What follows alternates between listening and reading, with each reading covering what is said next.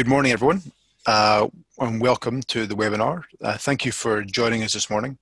We know your time is precious, and we really appreciate that you've chosen to spend your time on yet another web meeting. My name is Scott Campbell.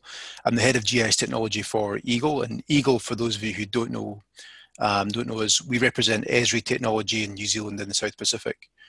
We've been asked here this morning by Zag to co-present a topic which is in itself about bringing information and systems and people together. And today we want to do this through the lens of a utility organization.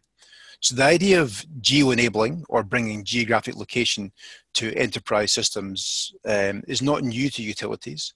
But what is new is the latest joint work that's been done by Esri and their alliance partner, SAP. So to make this integration work both easier, with a number of technology options, and also more valuable, bringing GIS capabilities and data into the heart of ERP, and also making the valuable ERP data accessible through GIS. So it's a two-way exchange of capabilities and information. What's also very new is that I'm excited to say that Zag are Esri's pretty much their newest partner, definitely the newest partner in New Zealand. And that's as of last week. So Zag are now an Esri partner, making them unique in New Zealand by having both Esri and SAP practices in-house. So to take you through this topic, we're drawing upon a good depth of experience. I'm joined by some colleagues who many of you already know. Firstly, Barry Hodges, a data platform architect from SAP, and also Mate Sukula, the head of spatial at Zag itself. I've known both of these chaps for many years, and we're working together in the area we're about to talk to you on today, the powerful combination of ERP and GIS. And hopefully, as you will see this morning, this is an area which, just like Mate, Barry and myself, has matured a great deal over that time. Next slide there, please. So what we want to cover today, we're combining the Esri's GIS and SAP's ERP technology. And so we wanted to share with you the latest developments, the key benefits, and some real world examples from New Zealand and globally. But we also recognize that today's audience comes from across the spectrum of exposure to both of these technologies. And so we wanted to take a few minutes up front to cover off the basics of both Esri's GIS and SAP's ERP. So we apologize that this is possibly covering off ground with which some of you are already familiar, but we did want to make sure we cater for the different backgrounds and levels of technology familiarity, as well as providing a bit of a recap or update for others there. So as I mentioned, I think before we started, we are planning to have time for questions at the end. So please send through any questions in the Q&A panel at the bottom of your screen, and we'll go through those at the end.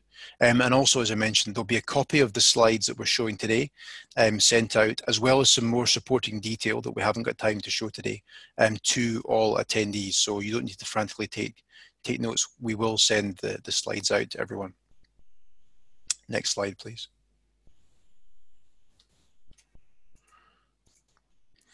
So just so we're all on the same page, let me give you some background on the GIS side of things. So computers are about making, often are about making a digital representation of what exists in the real world, whether it's money, people, buildings, weather, social connections, workflows, processes, or assets. A GIS is centered upon a digital representation of things which exist in the real world and which can be represented spatially using a location. Everything from human and physical geography to people, assets, jobs, operational boundaries, weather information, live road status, everything. Every data set to us is a layer or a group of layers which come together to make a map. So these digital maps, just like their paper versions, are used to answer questions.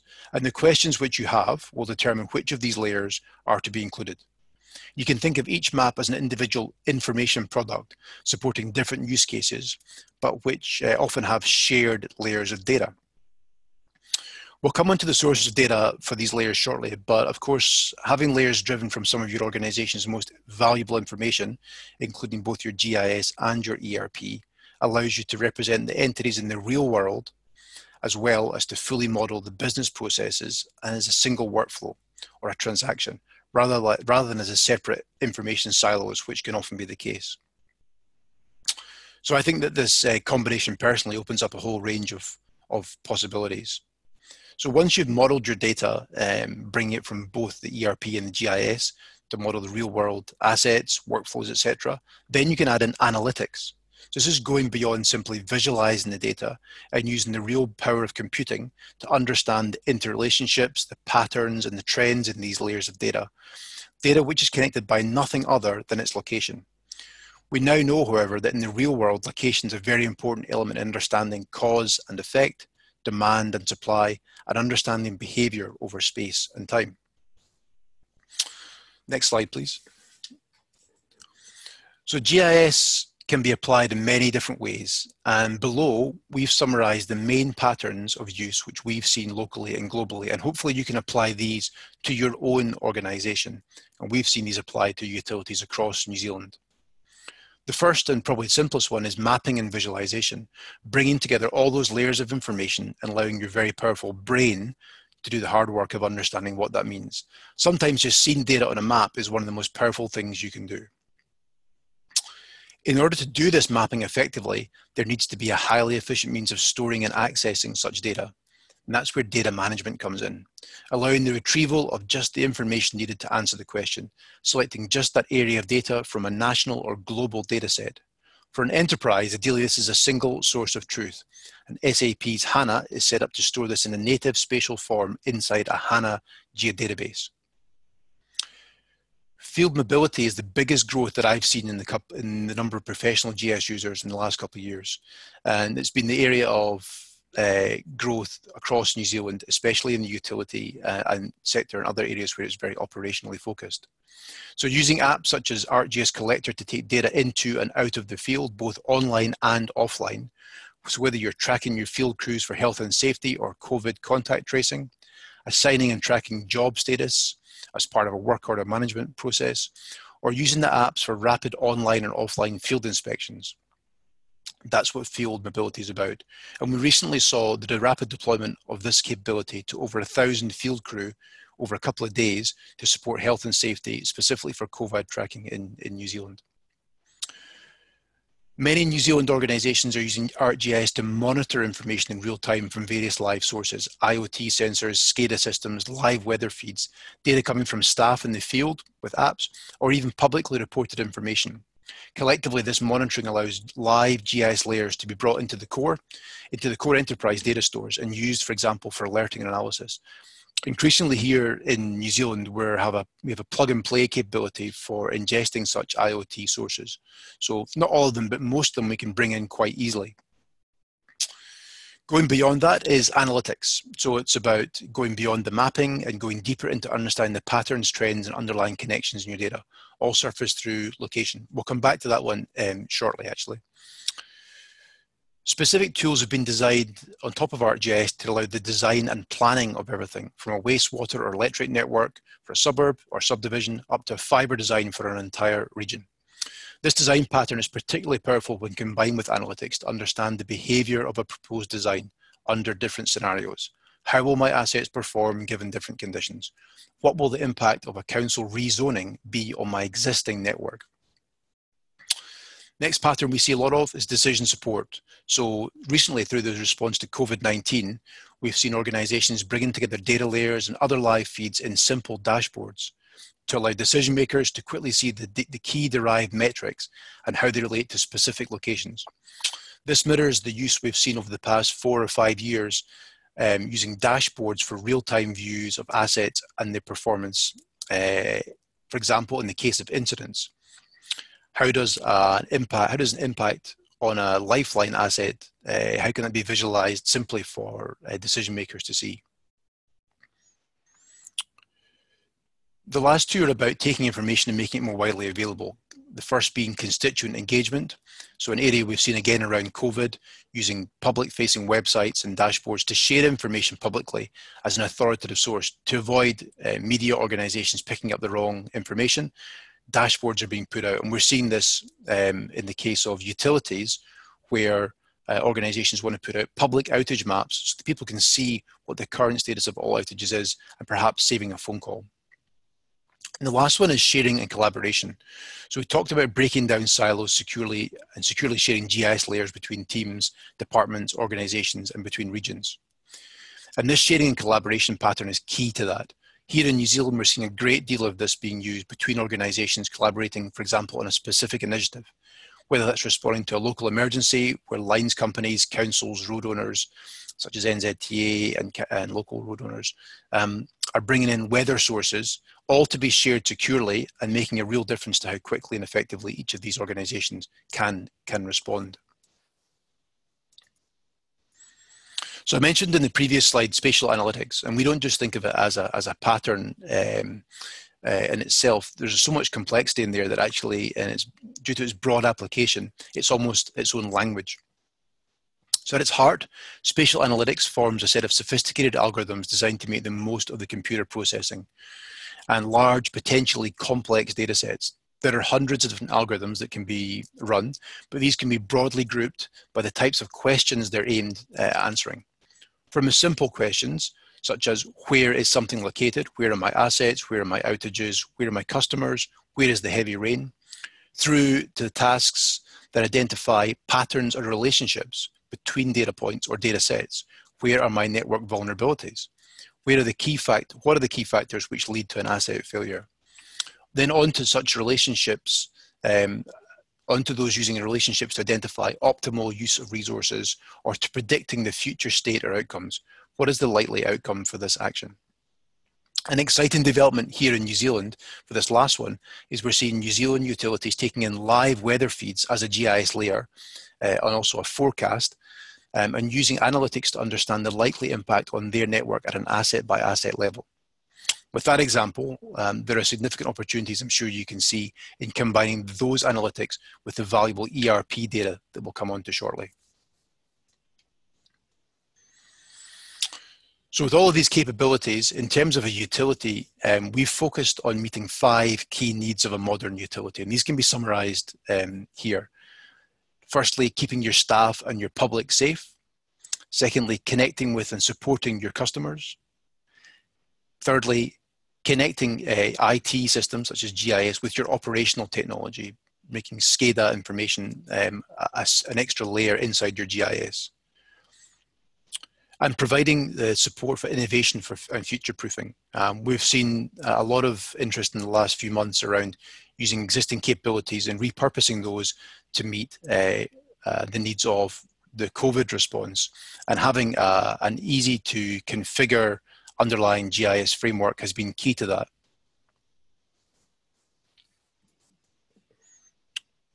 Next slide, thank you. So a key part of all of this, from Esri's perspective, is the utility network technology. This is the new generation of network modeling from Esri, which now supports the HANA geodatabase, which is pretty exciting. It's a technology framework which is built to support all utility industry verticals. And we've already been working with our existing users for the past 2 to 3 years in the electric industry, and also local government users who are managing our 3 waters to migrate to this utility network from their previous network management solutions. Certainly, traditional maps will always have a key role to play in utility products, but having the ability to generate schematics as a derived product has generated tremendous amounts of excitement across utilities. Very large-scale facilities such as pump stations or substations are now attainable using features such as containment associations, which provides an improved user experience for working with engineering internals at all scales and resolutions. With higher precision data comes the ability to have sharper analytics across the data and explore the time dimension to see the impact of historical operations or sandbox future requirements or plans. And the integration of Z or height or elevation values in ArcGIS allows us to operate in the 3D space, which has been one of the more exciting features for utilities. And we've seen a lot of interest in that in the last little while. So a key point here though is that in New Zealand, we're seeing the adoption of this utility network taking place in parallel with utilities taking advantage of the other patterns we spoke about, taking advantage of field apps, analytics, and data sharing patterns. So those are capabilities which can be taken up and deployed rapidly, independent of this utility network migration, but which of course will take advantage of the utility network when that is in place. Powering all of these capabilities is a combination of data layers, as we mentioned, and traditionally these data layers were representing your own enterprise information, both from the geodatabase, our ArcGIS data store, and from the wider enterprise systems such as SAP ERP information. However, recently there's been an explosion in other ready-to-use information sources such as web services. These include securely shared layers representing data from other organizations, and layers representing publicly available authoritative data that you can just bring into your system and use as if they were your own.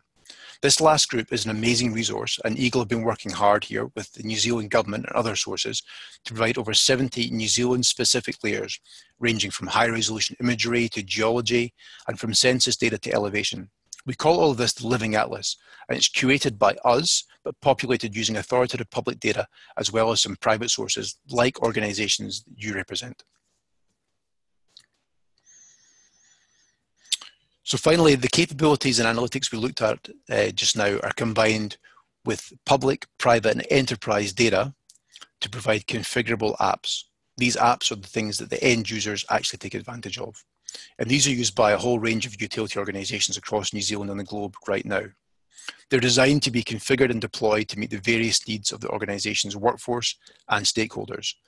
As such, they range from desktop apps for the GIS professionals through to smartphone apps for field workers or contractors, and web applications for analysts or planners. They connect with the C-suite through data-driven live dashboards and engage public audiences with web apps for two-way trusted crowdsourcing, as well as open data and open insights initiatives. It's really about the right tool for the right person or job, all connected though to the same core sources of data. So you'll see how these apps complement those of SAP shortly, as well as how they can be integrated to create a seamless flow of information across your organization. And so on that note, I'd like to pass over to SAP's Barry Hodges to take us through what is an ERP and how does that relate to geospatial. Thanks, Scott. Great overview of GIS, especially for those of us that work in the ERP space and perhaps aren't so familiar with GIS. You know, look, in my job, I frequently get asked about how do we bring data together. It's the most common question I get asked is, you know, we've got data in SAP.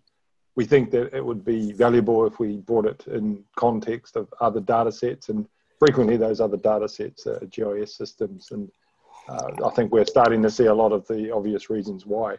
But look, I thought it would be appropriate to get everyone on the same page in terms of what ERP is, because of course we have assumptions around what ERP is, but it's always helpful to just level set on that, just for the benefit of what we'll talk about after this piece around bringing these two worlds together. So in that regard, you know, if you know a lot about your organization in the sense that how it operates, the different teams that work together to deliver the business outcomes, then you'll know a lot about what an ERP system is all about. When you're aware of the finance team, you've got a team in there that are required to look after procurement. You've got the HR team, and of course, from a front office point of view, those that directly deal with customers and of course go out in the field and work on equipment and so on. And if you think about the way that a GIS system is ultimately digitizing the physical world, I suppose the ERP systems are there to digitize business processes that sort of flow across these different domains. And at the end of the day, an ERP is a digital twin, I guess, of your business processes.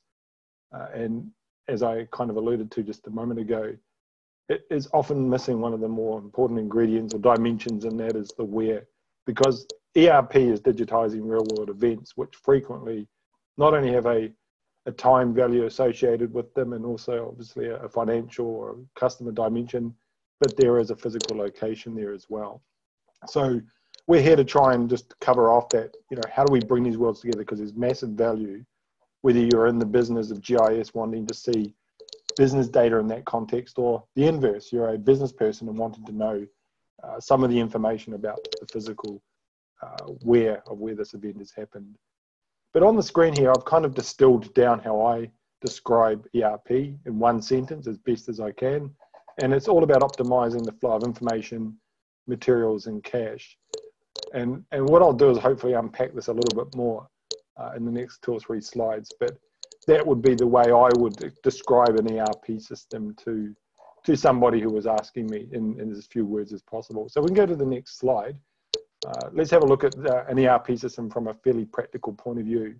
Of course, customers exist out there, and as a utility, your role is to provide them services, be it supply of electricity, water, what is the commodity that has been brought to them that they need.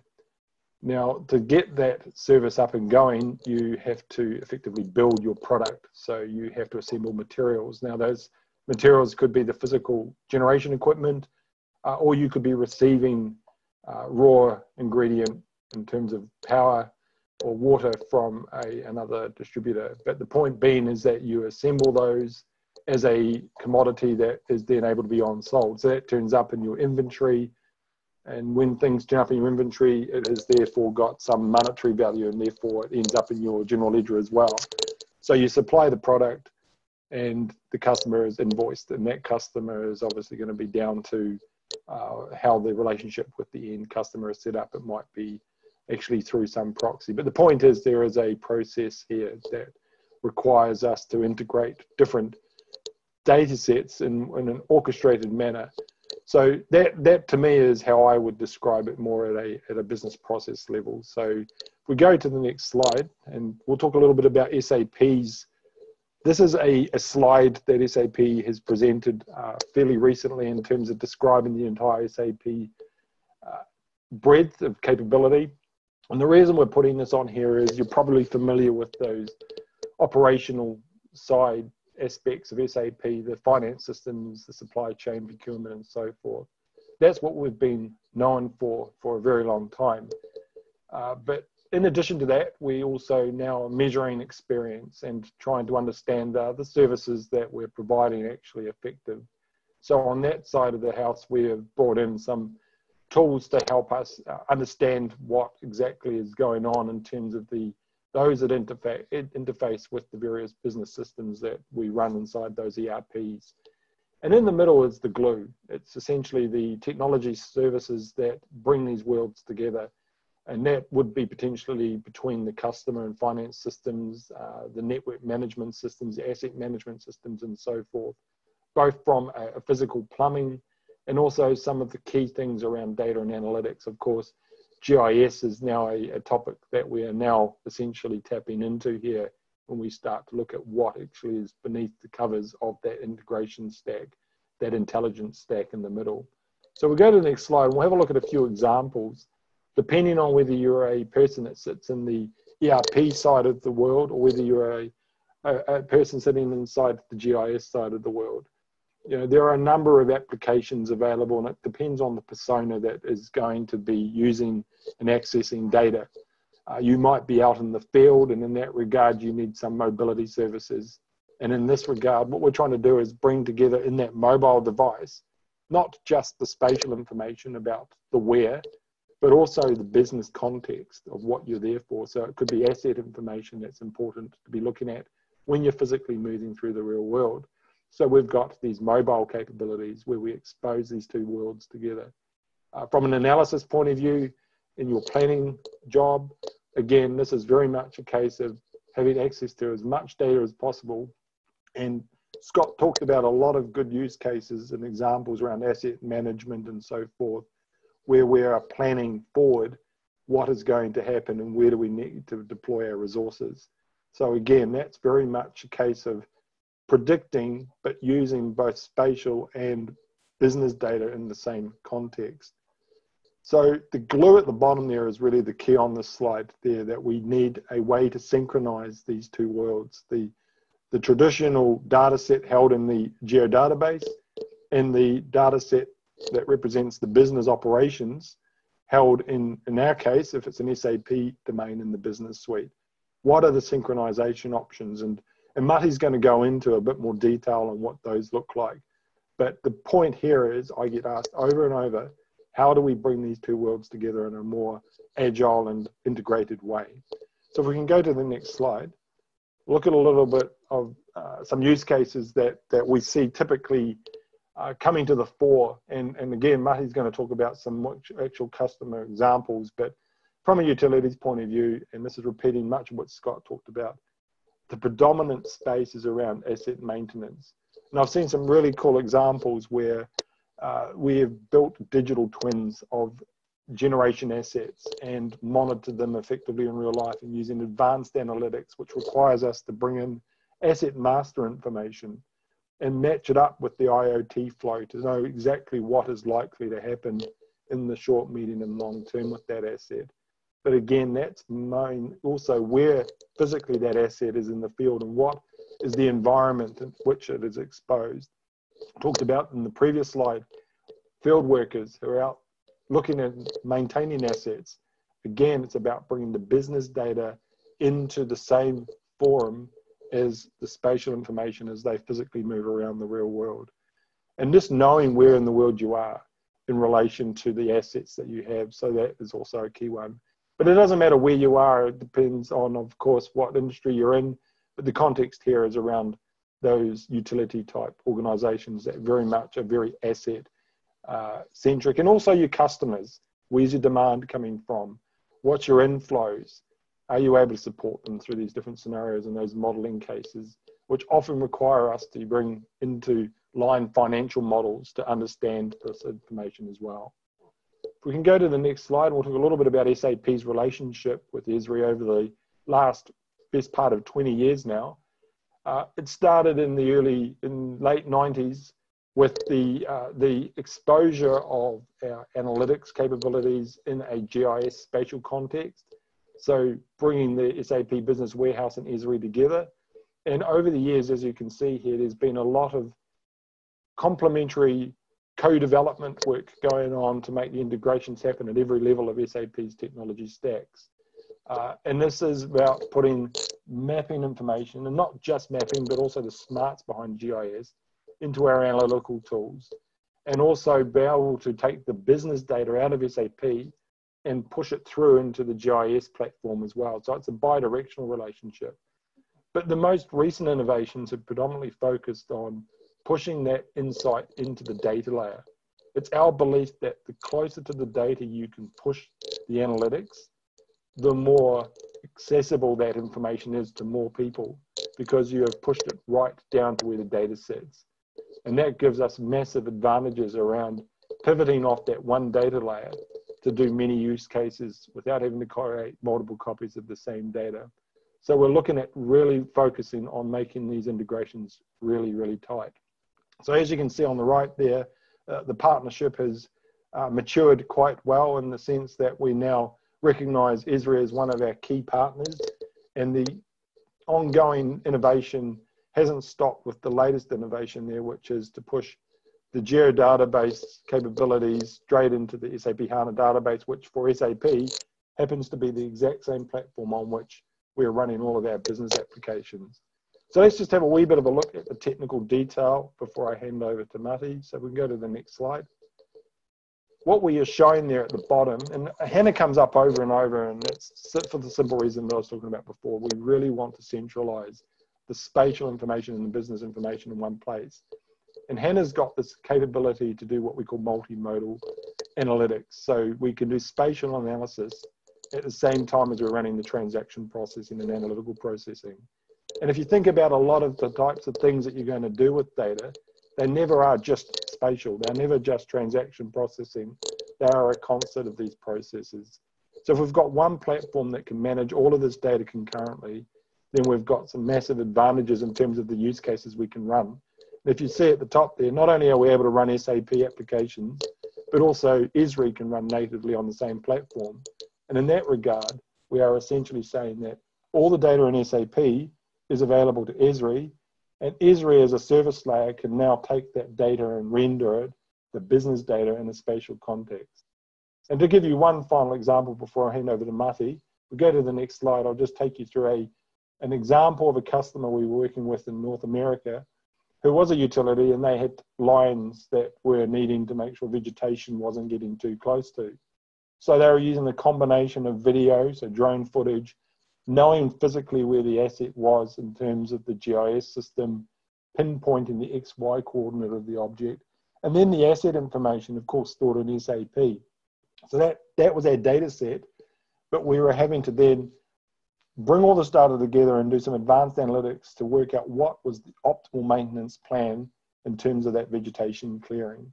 and using as much as possible automation as opposed to the more traditional manual processes that have been used in the past, where it might be based on a scheduled date that we would visit this location. We're actually being much more digital in the way we're trying to do things. And that's really the goal here with all of this, is to digitize these processes, not have the manual processes, not have to wait for data to be sent from one system to the other and reassembled.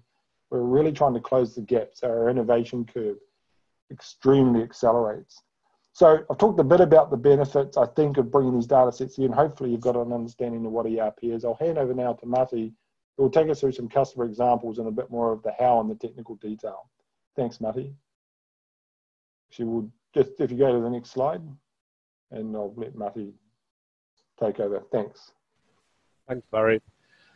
Yeah, so my name is Matti Seikkula. I'm head of spatial in Zag. Reasonably new team. We started on July the 1st, but very experienced team. So our people are, our team is, everybody is 15 to 20 years of spatial expertise. And then getting our heads around the SAP space as well.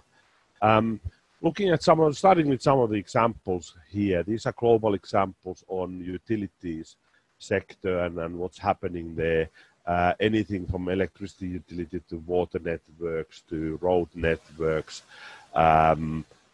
things like around the customer safety, and health and safety is a much more big thing happening right now. Everybody's following that, coming up with mandates and legal legislation on how that's done. Vegetation management, like Barry mentioned, is an important part. Scott mentioned some of the utilities here looking at the real live weather forecasts and how lightning strikes might be affecting your cables and things like that. Saving money by not having to send people to constantly go and check the utilities assets on the field, things like that, pipeline maintenance, etc. So I'm not going to go through these in great detail, but there are on this slide stack, there are basically play on 3 of these examples here, which you can press and it'll launch a video which tells you a little bit more about what that specific customer does. Next slide, please. Couple of other ones a little bit more kind of outside that, so ports, like port logistics and how that affects potentially the utilities areas, airlines, air traffic, things like that. So there's a whole lot of different utilities network type of entities there. This is more around the transport, but network is kind of similar type of segmentation rules and topology rules apply there. On the right hand side is a couple of things we've been playing with. So we've worked in PowerCo for a long time, building SAP and Esri based systems there. Eastland Group is a newer customer of ours, where we actually now implementing the Esri's utility network model and integrating SAP and Esri closely together there to give Eastern Group the best of both worlds type of scenario there. This then eventually will potentially lead up to things like augmented reality, artificial intelligence. We have a field product, Eco BlueWorks, which allows us to look at the assets on the ground. So a lot of things happening on this space. Next slide, please. And if you look at New Zealand and a little bit Australia as well specifically, there's a couple of customers here who are a utility or deal with utility networks, typically have Esri in-house and typically have SAP in-house. So a lot of these are potential where we can actually start integrating SAP and Esri more closely together and start using the power of one source of truth and power of the GIS within SAP and the business data from SAP within GIS. Next slide, please. So on the team, what does this mean? So Zach has been an SAP Gold partner for a long time. I think we started in '96. So we have a whole bunch of different teams, technologist and team and e-commerce team who are specialists on integrating and developing things, analytics team, product development team. We have a cloud and basis team who set up things and a testing team. So we've set up a brand new spatial team there who are specialists on spatial, Esri specifically, and how that can be integrated into the systems. The core team is cross-skilling then to the other teams. So we basically, on these other teams there, technologies and e-commerce team are currently getting 4 people trained and certified to Esri. Cloud team and basis team are just yesterday, we've discussed it through, we're going to get 4 people there certified to Esri as well. So our current core spatial team is only 5 people, but we have already 10 people in the other teams there, cross-skilled and being able to do spatial and Esri. So this way we can make sure that we can cover SAP skills and the Esri skills across the board and come up with the best possible solution for our customers. Next slide, please. So looking at that, how these things work together. So like Barry said, this works by looking at the left hand and the right hand side. So on the left hand side, we will have what SAP currently has in place. So click once, please. And there's already a lot of SAP products that are enabling Esri and the power of spatial into the systems there. SAP, especially with the later versions, we are now fully in the web, we are fully in the cloud, and that actually enables us to use all the GIS functionality there a lot easier, because GIS in web is enabled and integrated exactly the same way like all the web technology is. There's no proprietary frameworks in there specific for GIS. Click again, please. And in SAP world, we have the little blue boxes there. Those are the ones that actually enable all this stuff. Pick once more. On the right-hand side, then we have what GIS tools provide for us. So Esri tools allow us to view and do a much more sophisticated and advanced analytics and reporting, querying, monitoring using the spatial entities. Using the blue boxes on the right-hand side, which are Esri's way of integrating these things. But these two environments, SAP and Esri working together, means that the GIS tools can access the same data that SAP is storing. So we get one source of truth across the board. Now, if you're using HANA there, that means that we can actually have one database which does both SAP and Esri as an Esri geodatabase and allows us to really easily merge it together. But that is not an absolute must. So we have a lot of customers who have a HANA database there for the business use, and then a separate Esri database there, which could be something else. And that can then be used as a sidecar pattern there to allow us to still do that, separating it into the web services tier rather than doing it directly in the database. Next slide, please. So looking at this a little bit more in detail, we start with the spatial database that we have in place there, the HANA there. We can bring data from a whole variety of systems. So this is from other spatial databases or non-spatial databases like Oracles and DB2s and SQL servers, or from a whole variety of GIS vendor systems, like Nokia's here and OneSpace and all of the different ones, Google data, open source or open source databases like PostGIS, or open source tools like QGIS, Leaflet, frameworks, things like that. Click again, please. we can then use Esri to take that data and publish it into a whole lot of different Esri tools. So this could be mobile field apps that Esri provides, or the self-service tools that are part of the Esri framework, or some location-aware trends and insight tools that Esri provides. Click again.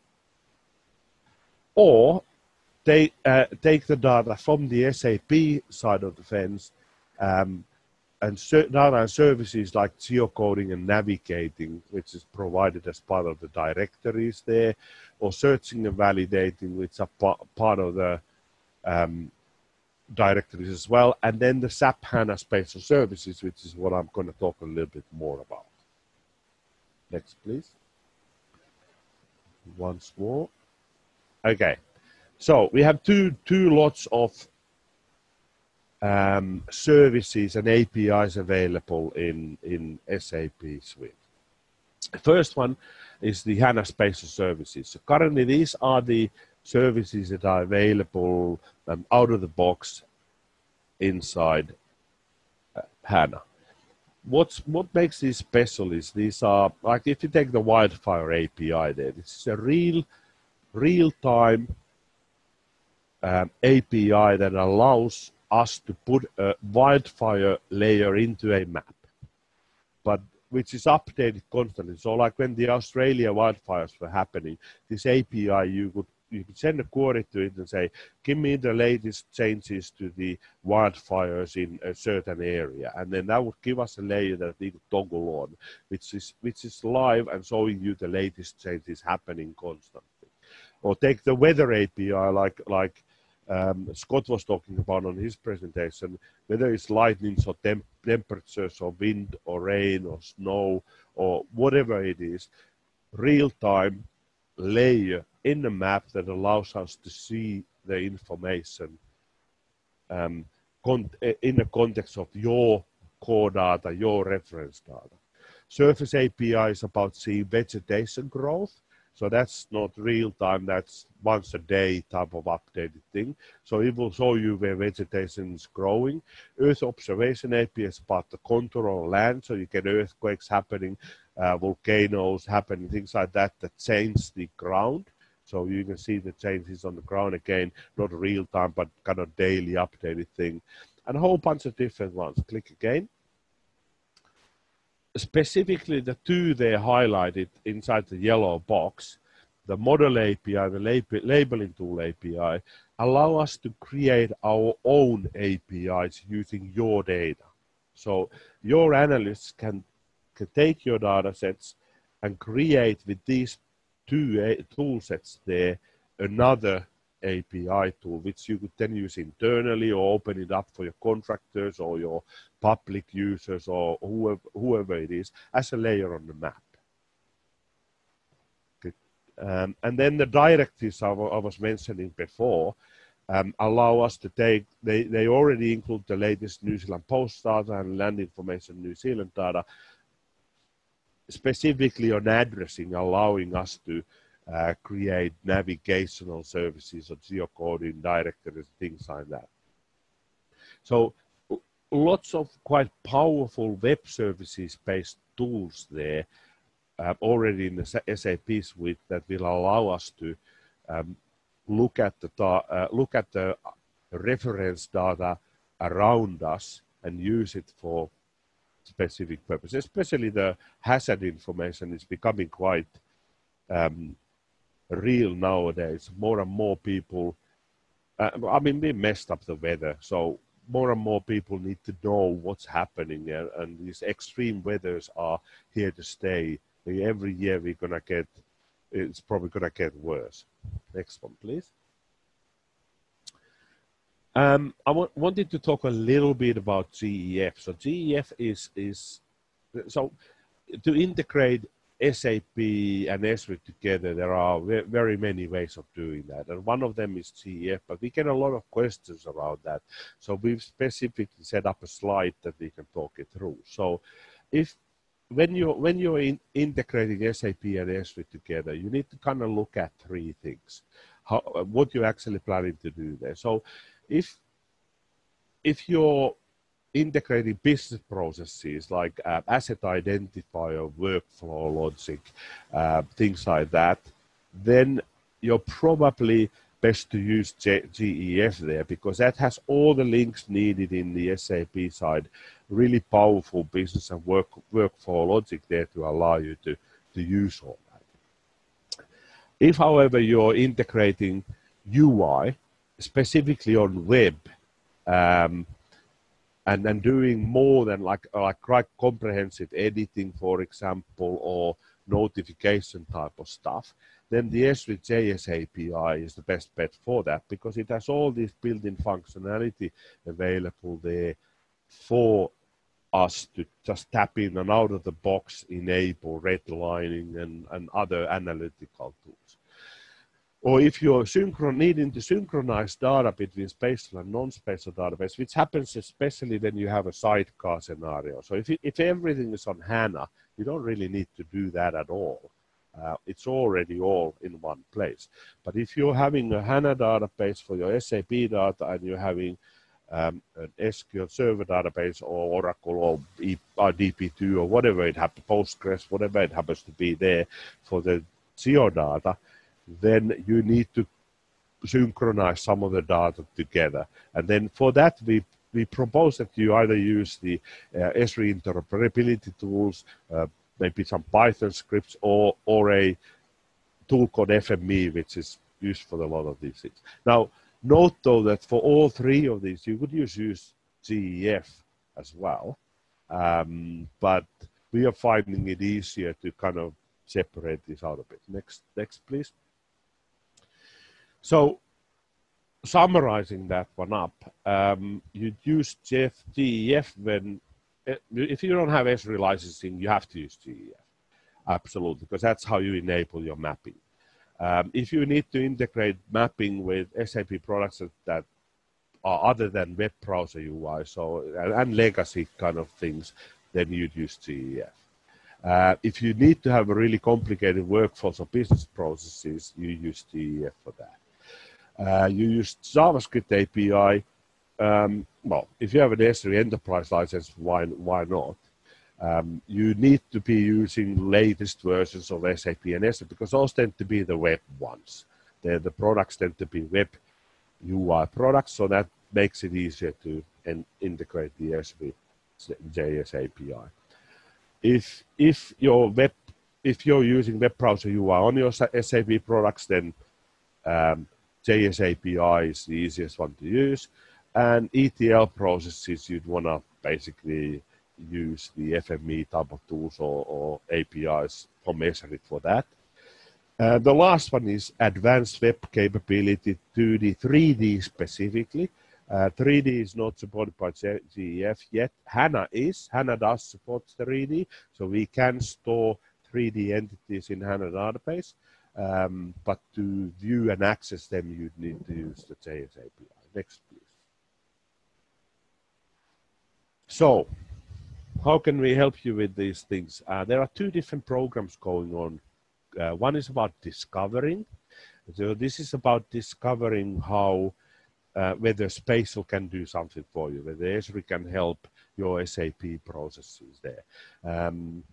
And Zag is a specialized local partner who can help you on that. So there's a 4-week program there to discover this thing. This is typically no cost for the customer. SAP, Esri, and ourselves will help you kind of do this. Second part is, if you do know that spatial can help you and you'd want it to do a bit of a POC, proof of concept there, to see what it actually does, there's a 2 to 3 week program there called the Database Migration Factory program, which Zag is a partner of, the only one in Asia Pacific specializing in spatial.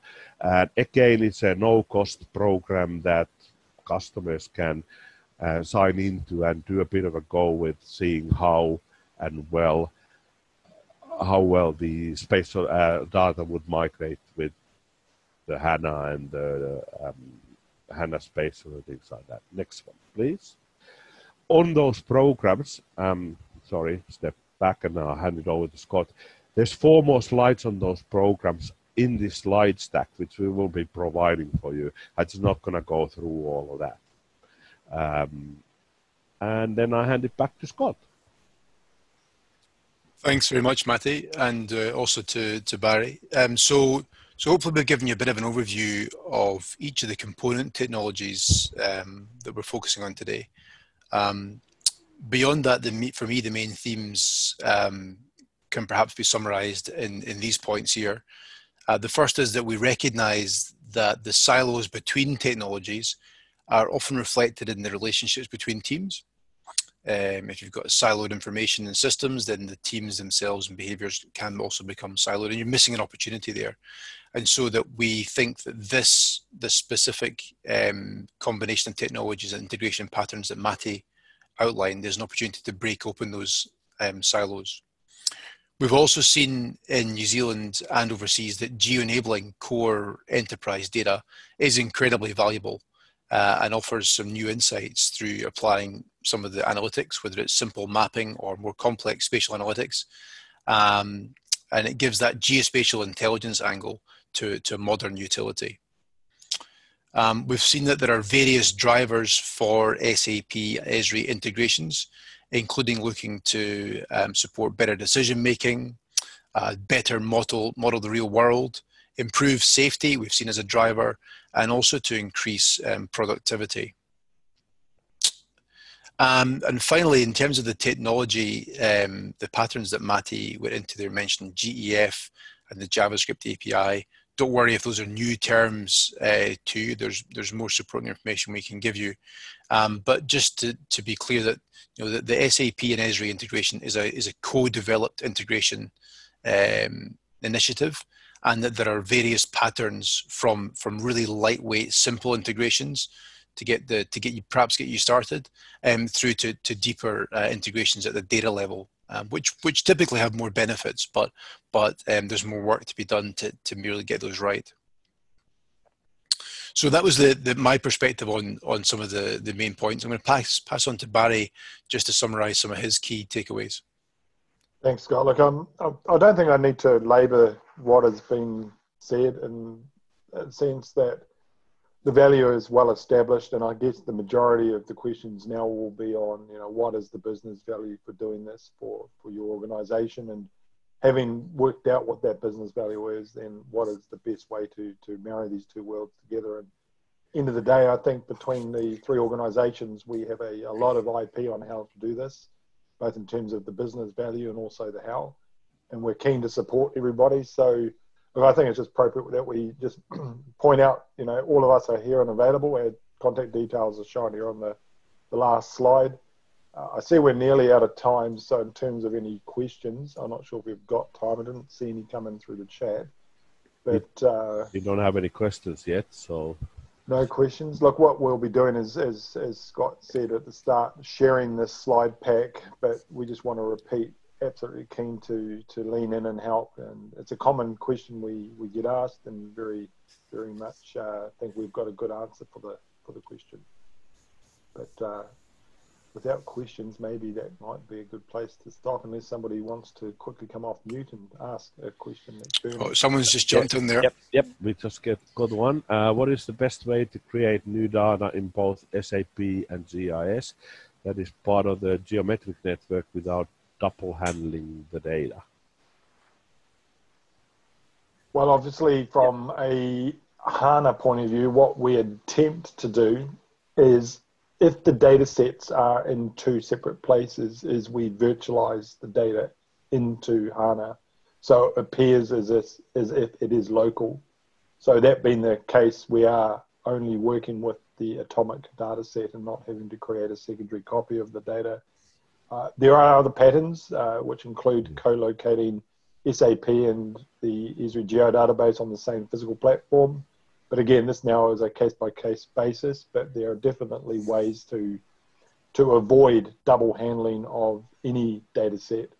And that comes down to some of the lower level technical nuances of the platforms. Yeah.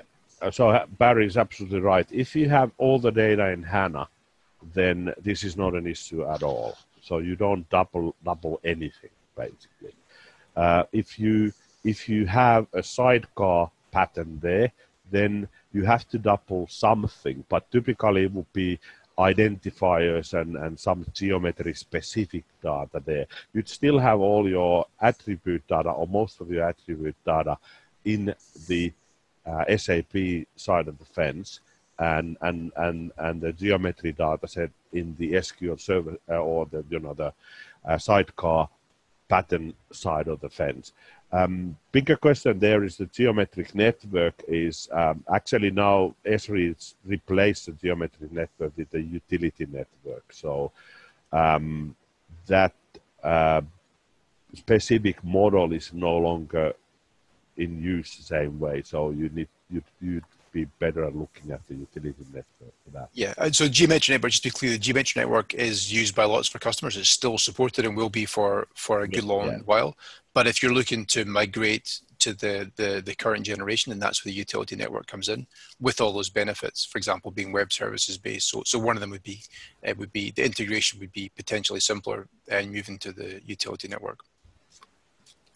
Question in the is integration seamless with the ERP business suite? We got the latest ERP and Esri in-house. Then yes, absolutely. So you can integrate then straight into the SAP products with all the web UI based products. You can integrate the Esri interfaces seamlessly. So from a user perspective, you would not know that it's accessing two different product suites. Is there synchronization required if Esri geodatabase inside HANA platform? No. So if your Esri geodatabase is inside HANA platform, then you don't need synchronization. Then we basically, from an Esri perspective, all SAP data can be viewed through views. Directly as map and feature services provided by Esri. How much is FME used in Zag? A lot. We love FME to bits. To put it into perspective, the interoperability interops tools in Esri are also based on FME. They are actually what's the word there, Scott? It's Esri's licensed the FME, and that's used for the interoperability. Yeah, they're OEM'd within the ArcGIS desktop and server products, enterprise products. So basically, the interface for that is exactly the same as the full-on FME. So it is a great tool. Anything else? That seems to be. Oh yeah, no, there's a lot more. Can I have a job, please? Okay, no, that's thanks, and yeah, that's all good. So if you have any other questions, feel free to use those email addresses, call and ask us, and we will share these with a wider audience as well. I hope that made sense. Yeah, for me, thanks again for your time, guys. We will send the materials out and look forward to having any questions come in, and looking forward to working with you. Just one last question just popped in there from an anonymous attendee. I'll read it out. From a civil infrastructure perspective, has there been consideration into how this could help with decreasing risk in construction by allowing engineering stakeholders to access geodatabases in order to enable safe design? There is. It's an interesting one. So CAD and GIS are starting to integrate and work a lot more together. So what it means is I think Esri can now open up Revit models. So that means that you can actually view that data via the Esri interfaces. Now, similarly, in the SAP roadmap, we've actually included the SAP HANA roadmap and HANA Spatial Services roadmap in the slide stack. There are some notes there on CAD as well. So that we are also, SAP is also looking at bringing the kind of CAD models into the place there. So that does mean that the CAD models and the kind of civil infrastructure models can be opened up with the tools, and start using that. So just from my perspective, it's a really good question. It comes back to that whole underlying purpose of what we're talking about today, integrating data sets and applications from different users.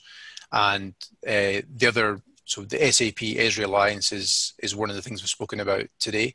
Another very similar alliance is the alliance between Esri and Autodesk.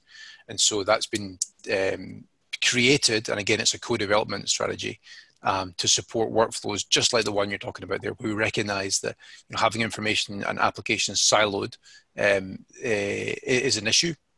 And we want to break those barriers down and make that flow of information in case of, for example, the Matthews one, making the information flow of Revit models or other BIM native data sets, make that flow into GIS really simple, but equally to do the same as we're talking about here, have that geo-enabling of a number of the Autodesk products, whether it's for infrastructure or for the BIM specific ones, to support that too. So that's a really good question. Mm. There's one more there on does users' version of SAP impact the capability of S/4HANA? Now,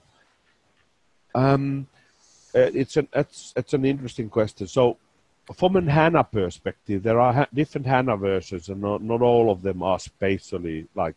So you need to have a HANA Enterprise or HANA Standard with graph option to have spatial enabled in there and geodatabase capability in it.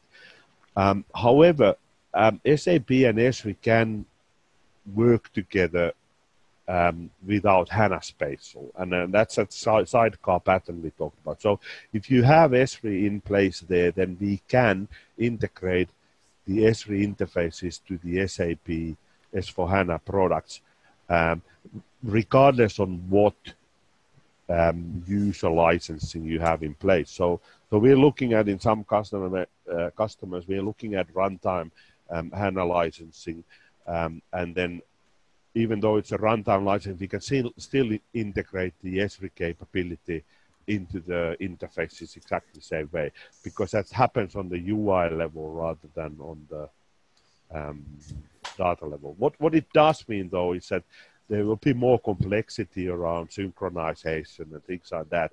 So we do need to then share a little bit more data across the different systems to make it happen.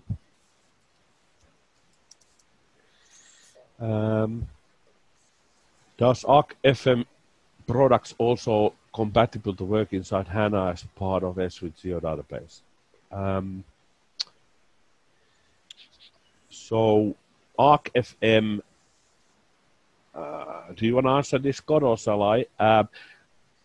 So ArcFM products are basically the utility network model in Esri. Is where the utilities are going. So ArcFM is kind of the version beforehand, and the ArcFM side of the fence was built on the geometric network. So I don't think that will be included the same way in the HANA as so. I'm not sure I suppose what I'm saying is I'm not sure what the roadmap for ArcFM is. Yeah, we can take that one offline. I'm not sure who that user is. If you want to reach out, it's a specific question. There's two roadmaps which are coming together. We can share the timeframes for that if you want.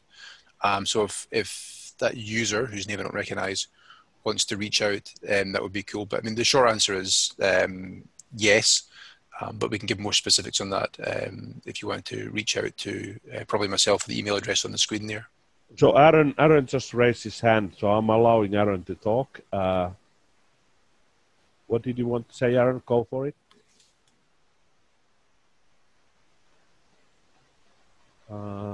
It helps if I unmute you, doesn't it? So Aaron's one of our utilities team at Eagle. Don't be hate it when it doesn't quite let me do what I was. Oh. 50 years combined experience with GIS and ERP. Webinar technology has definitely got the better of us today. Oh no, I don't know how. Can you, Alex? Can you try if you can unmute Aaron? I'm just going to promote him. There we go. Yeah. Okay. Hey team, can you hear me? Yes, we can hear you now. Brilliant. All right, technology challenges. Okay, so I guess the ArcFM question comes around support for ArcFM Classic built on the geometric network. So the compatibility matrix for the geometric network is not supported on HANA, but the ArcFM suite of products built on the utility network is actually I guess a productivity tool and set of applications that are kind of platform agnostic. So I guess the ArcFM Classic product and the new ArcFM suite of products are actually built on different technologies. So I guess comes down to what the question was related to with ArcFM Classic integration and SAP HANA, or whether it's ArcFM on the utility network. Thanks, Aaron. Yeah, no problem. And that was the last. Yeah. So hopefully that answered that question. Yeah, we've got another person interested in that question too. So hopefully that's answered it, but we can give more specifics on that if you wanted to reach out. Yeah. Okay. All right. Well, thank you everybody for your time. And as we said, we will fire out the presentation as a slide pack. And please reach out to us if you have any further questions, obviously, in addition to ArcFM. Thank you. Cheers. Thank you, Bye. everybody.